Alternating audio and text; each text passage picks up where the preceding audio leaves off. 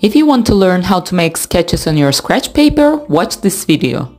Guys, if your drawing is simple, just let your imagination flow. But if you are unsure that you can draw it for a first try, do sketch before. That's what you need to do. Just don't press. Don't put any effort on the paper. So, as you can see here, I lightly sketch my future picture on.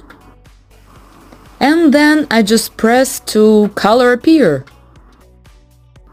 I also have another hack for you. For those who doesn't know how to draw, just go online and choose your picture, then print it. Put your printed picture on the sketching paper and circle the picture. That's where you want to press. You will get the same result. Easy peasy. You are welcome.